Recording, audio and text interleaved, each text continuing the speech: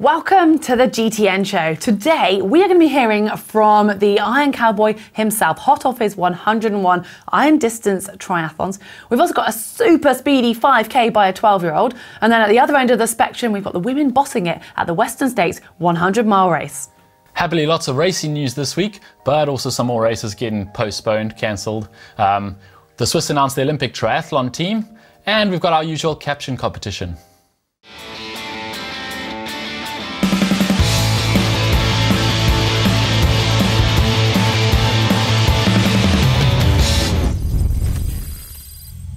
All right, we're going to hit the show running super fast, excuse the pun there. We have just spotted an incredible performance by Emma McKee, a 12-year-old girl who has run a 5K in 16:27. Yeah, I mean, that is incredible. That's 3 minutes 17 per K. Yeah, exactly. For a 12-year-old. Surprisingly, the fastest time clocked by a 12-year-old in the world ever. I mean, it's an exciting talent to watch and see where she could progress with that. I mean, I can only dream of those times, at whatever age I've been. So, yeah, impressive running over there. I think you've got another impressive run story. Yeah, more news from the running world. Lambert Sanelli from France ran the whole island of Corsica, basically, from north to south, over the mountains, 180 kilometers, 13,800 meters of climbing in 30 hours. Yeah, I just switched off when you said the distance even then. I was like, you broke the record by 41 minutes, so impressive running there. Yeah, that is crazy stuff. Well, our final little snippet we've got from social media this week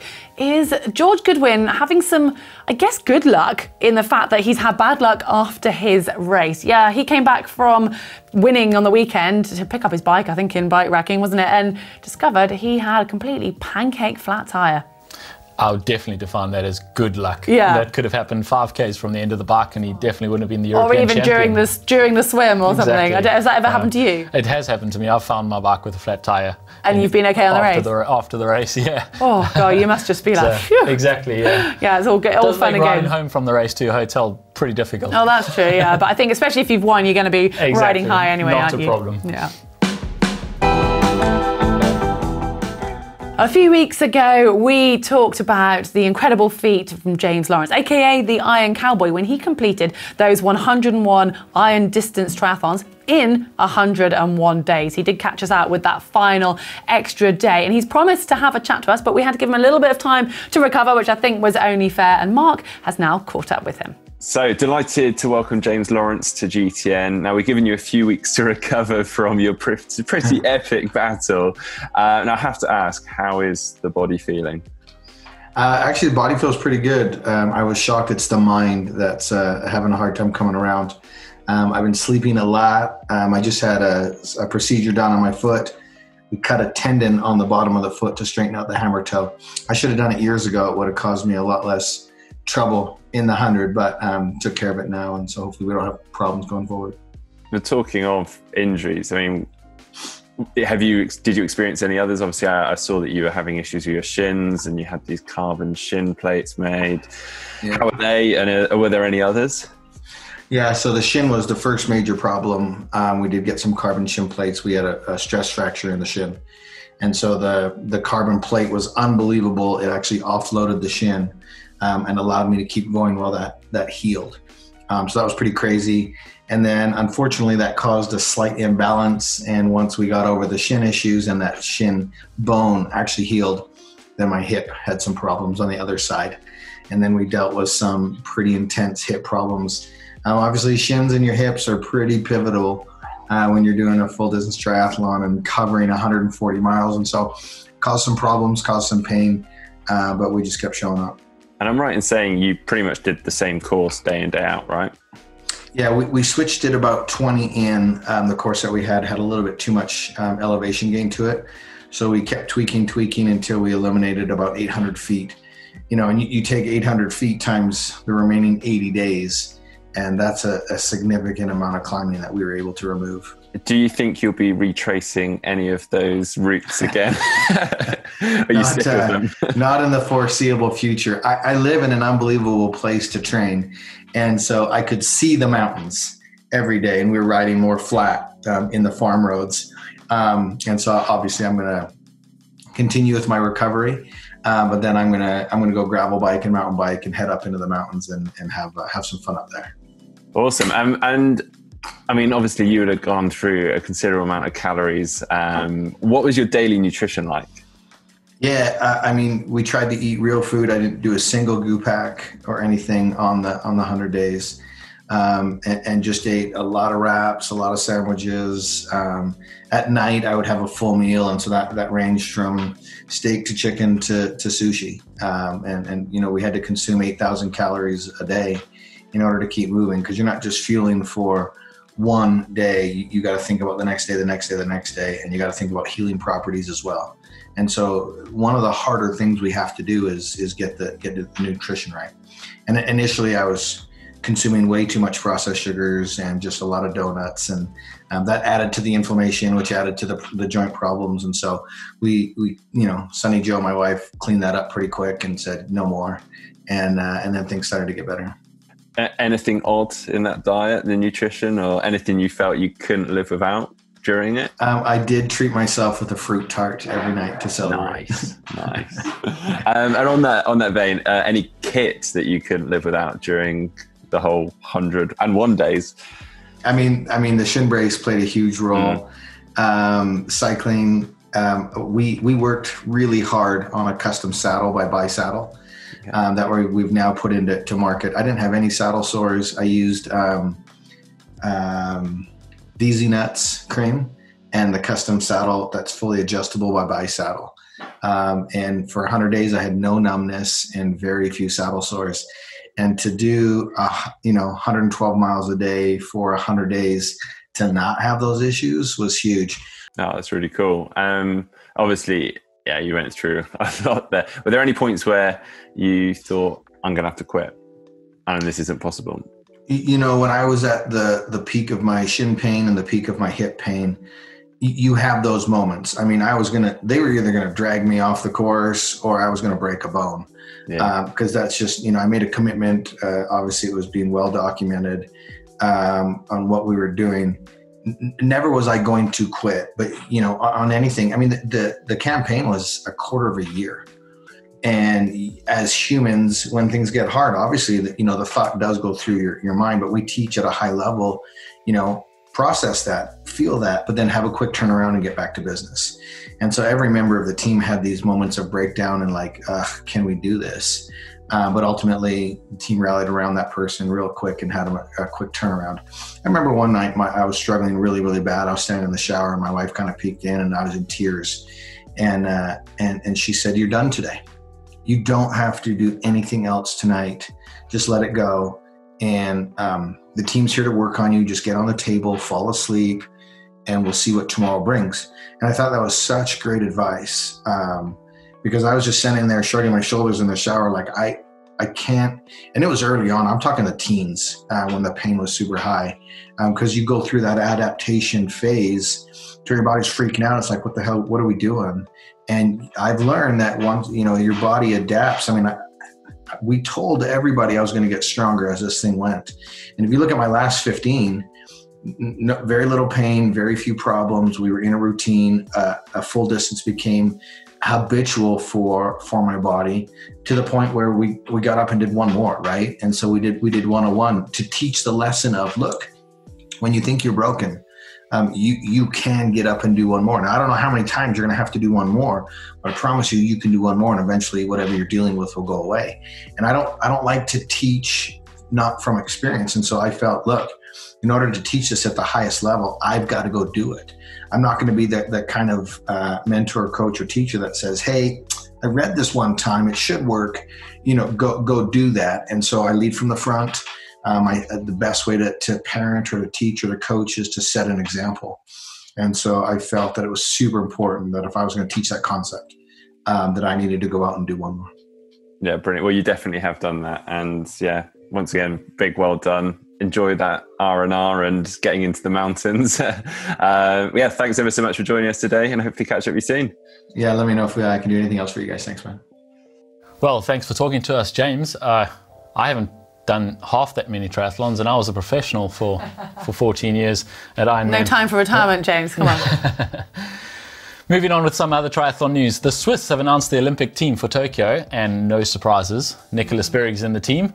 Her 5th Olympic Games, which is very impressive. What's even more impressive potentially is that she's still a medal contender, very much so. Yeah, she's really come to form over the last month or so, hasn't she? She's definitely someone to watch in the games.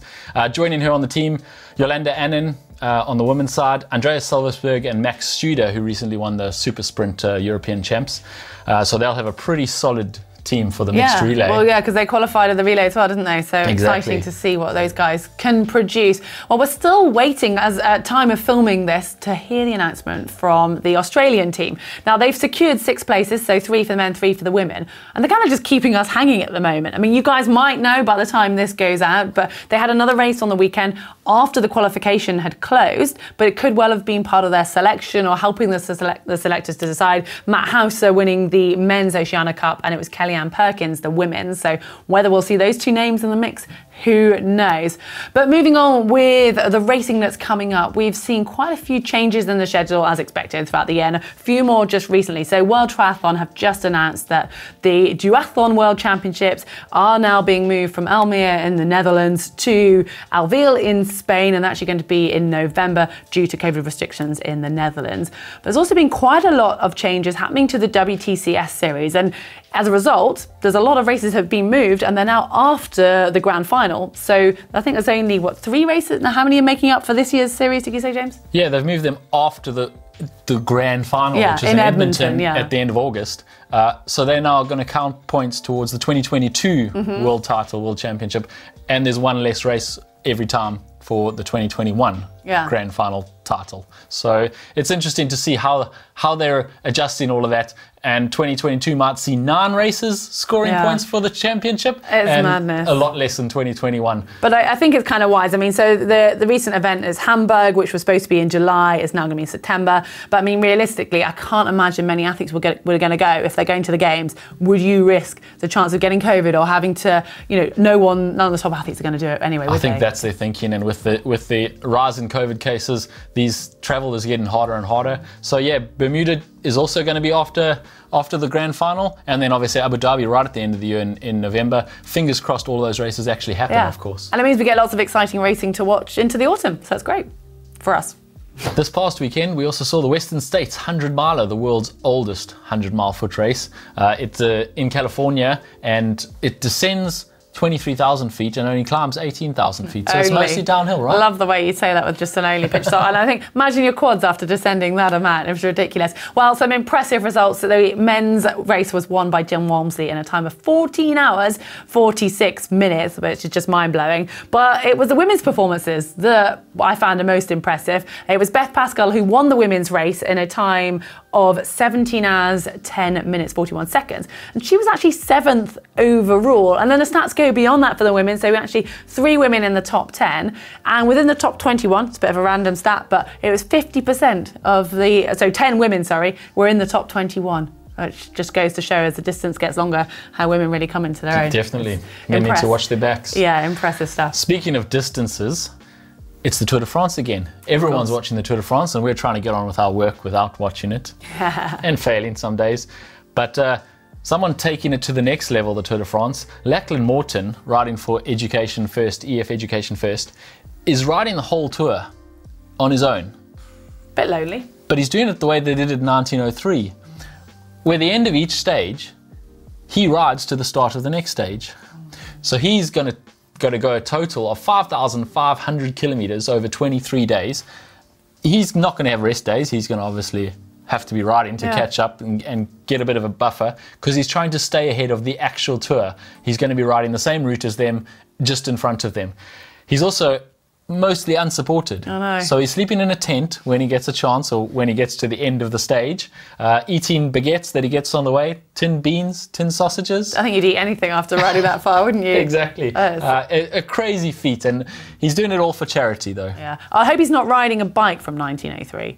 That's No, I think that would be a step too far, wouldn't it? I mean, it's massively impressive. And he's doing pretty well on the fundraising front. He's being supported, obviously, by EF Education First and Rafa, his team sponsors, who have donated 1,000 bikes to the Buffalo Bike Scheme for a bike for a child in Africa. And that's the equivalent of €120 per bike. So on top of that, they're actually opening it up and asking people to donate themselves. So if you can donate a whole 120, that is a whole bike, but any amount counts. And so far, this was only 2 days in, again, at the time of filming, he's raised £25,000 through donations, but a total of 147,000 or just over, and I think that's going up pretty fast. If you can keep that up for 23 days, that's going to be a whole lot of bikes that he gets by the end of the tour. I bet it's going to give him that motivation when everything's just getting a bit hard work, and he's just going to think, yeah, what a difference. Fingers crossed for him, and we're definitely cheering for him from this side. Yeah, amazing. Well, our final piece of Tri news is, sadly, some sad news for the 4-time Olympic champion Mo Farah. We mentioned it a couple of weeks ago on the show that he was trying desperately to qualify for the 10K. He is the reigning Olympic champion in that distance, went up to marathon and has kind of come back to the track in a bid to try and defend that title. He missed out 2 weeks ago, I think it's about 40 seconds off the pace, and there was an event put on in Manchester for him to really give it one last shot, and I think he came something like 19 seconds short. 19 seconds, so close to those Olympic dreams, but yeah, unfortunately he's not made it, and his coach has said that was plan B and there's no plan C. Yeah. So I think that might be it for his Olympic dreams for Tokyo. I mean, massive respect for, not having a plan C, that you just got to put everything into that basket, and, at least he knows there was no stone unturned, and he's now got to work out what's next.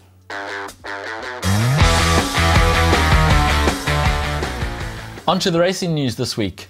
At Challenge Kaiserwinkel-Walchsee, Nicola Spirig backed up a very impressive swim bike combination to run away with the title.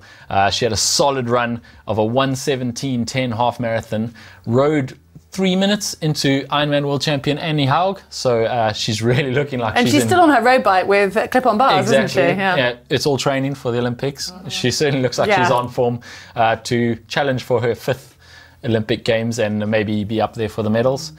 Meanwhile, in the men's event, even a 1:08 half marathon from Thomas Steger wasn't enough to catch Frederik Funk after his swim bike combination. He had a more than almost 7-minute lead going into the run, and he managed to hold them off. Belgium's Bart Aernot's rounding out the podium in that race. Nice. Well, I know you guys last week mentioned that was the European Championships under the ETU kind of banner, so in a sense, the official ones. But we also had the Ironman 70.3 European Championships, which had an equally impressive field. Just a shame they weren't all racing together. Well, the men's race was won by George Goodwin, so proving that his slot on the podium in Daytona was not a fluke by any means. Now, he had a 2-minute deficit after the swim, but managed to bike up to the main pack and then ran away with it with their 1:08.31 half marathon to take the victory. It was a super close race on the men's, actually. So I think the top 5 were within 72 seconds. Second place went to Rudy von Berg, and it was third to Jan Stratman. But on the women's race, well, it was much more clear-cut. We were hoping for a battle between Lucy Charles-Barkley and Daniela Ryf, but I think after you filmed the show, sadly, there was an announcement from Daniela Ryf. No real explanation, but that she wasn't going to be on the start line. So it was a showdown between Lucy and Holly. Now, obviously, Holly Lawrence had just come off a win at Des Moines the week before. She did allude to afterwards that maybe her legs weren't quite recovered, but, only she will know that. But Lucy, I mean, you can't take away from that impressive performance. She was the fastest swim, bike and run. I think she got the record for each of them as well, didn't she, within it? So no surprises. She won that race 5 minutes ahead of Holly Lawrence in second. And it was great to see Camilla Pedersen racing again after having a baby, actually on home turf, to finish up in third. Over in the USA, and we had Ironman Coeur d'Alene, it looked like it was shaping out to be a big battle between Sam Long and Lionel Sanders again, like we saw in St. George. Didn't quite materialise that way. Lionel had a really good swim coming out with the top guys, just one guy up the road ahead of him and 2 minutes in front of Sam Long. But Sam put it to everyone on the bike, including Lionel, and got off the bike 90 seconds in front of him. But of course, Lionel never wanted to give up, gave chase, and did catch him halfway into the run before that monkey jumped on his back, and it all went sideways for him. He ended up over an hour behind Sam Long at the end, down in 11th place. Sam Long, though, didn't falter at all. Ran a solid 2:51 to take the win by over 5 minutes over Justin Metzler. and third was Pedro Gomez at that race. I mean, Ironman racing is just brutal, isn't it, as you know, and that just really... Lionel did say before the race that his goal was to just enjoy it. That's his main goal. I'm not sure that was his only goal, but I'm not sure he even achieved that goal at that one, because no one enjoys the second half of a marathon.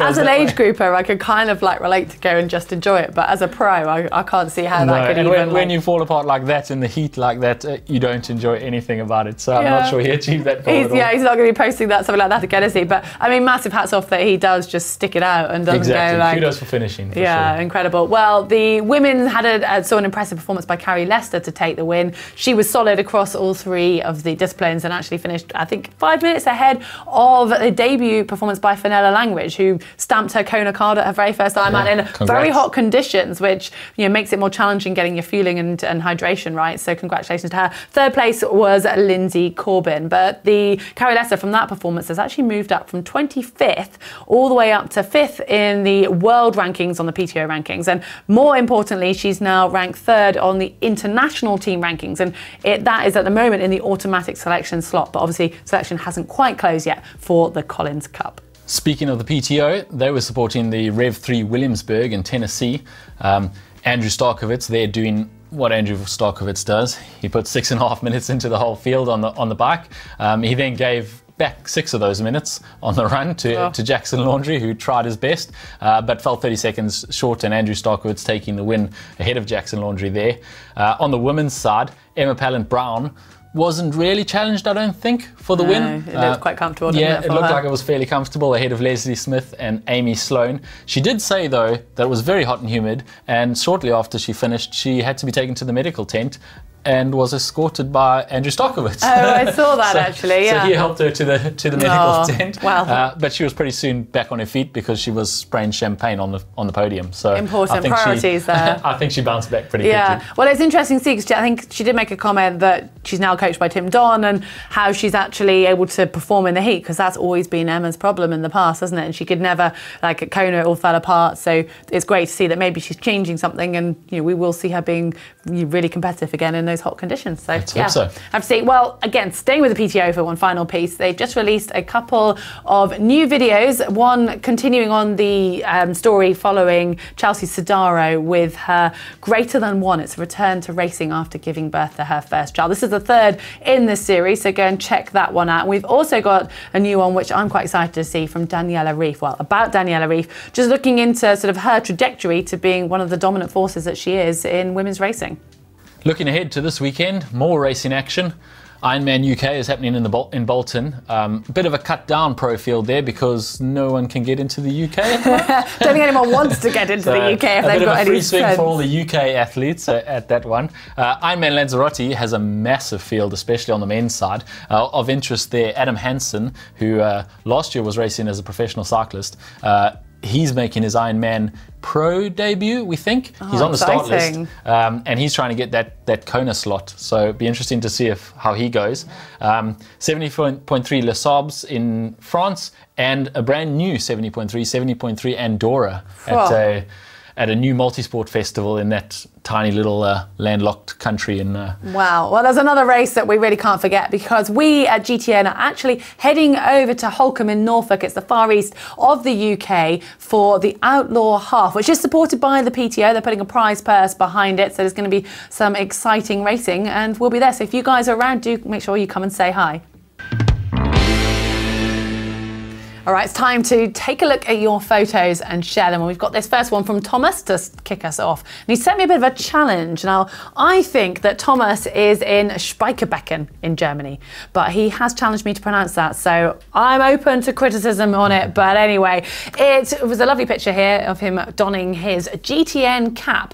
Now, this is apparently after, or before maybe, they look quite fresh, a DIY triathlon with events being cancelled. They did their own sprint try with a 500 swim, a 20k bike, followed with a 5k run. Apparently the weather was super good and they had lots of fun, and that's what counts. Also sent in from Alessandro, following last week's story of the elite athlete racing with one shoe for the whole race because he lost his shoe. Alessandro in Frankfurt back in 2015 Ironman said he did his first Ironman in 38 degrees and someone stole his T1 bag, so he had to borrow a helmet, wore a black polo, and a pair of oversized running shoes on the bike, so no bike shoes. He did it in a Speedo because that's what he was planning to wear for the swim. I'm not entirely sure why his tri-suit was in that T1 bag. Well, I guess if he was going to wear the Speedo for the swim and then he does... there's a lesson for you. He must put cycling kit on. In your tri-suit. Anyway, he did the whole bike in a black golf shirt and sneakers, which must have been uncomfortable. Apparently, he still finished in 11 hours and 7 minutes, so I hope his next race was significantly faster and more comfortable. Yeah, I reckon you'd be, although maybe he was just trying extra hard so he could get off that bike even quicker, who knows. Well, to finish us up, we've got this one from Marco. It's his Diamondback Series F, and he's on top of Emigration Canyon in Salt Lake City, and says his last long ride before a taper for the Ironman Coeur d'Alene, which obviously has happened, but I think we all love that feeling when you get that last long ride in the bank. And then, I hope his race went well. Let us know how you went. Yeah. And obviously, if you guys have got some photos, you've been out there racing or training, having fun, make sure you share those. The link for the uploader, it's on screen now, but also in the description below. On to our caption competition. Last week we had this picture from the weekend before his Ironman, run faster or I'll drop the sign. We asked you to improve on his sign. The first entrant, Ty Martin, said channel the crazy guy standing in the park naked, saying the end of the run is near. Okay, get that one, nice. Reese, after passing me, don't look back. Good advice. Fergal said, I always worry that after seeing me naked for the first time, women would just scream and run out of the park. And that's clearly what everyone was doing. I mean, I like the fact, well, I don't like the fact, all of these captions this week are from men. I mean, no surprises here. Hence why you've chosen the winner and are chuckling. Yeah, whatever. Anyway, our final runner-up comes from Maxime L'Oreal, who says, free hug.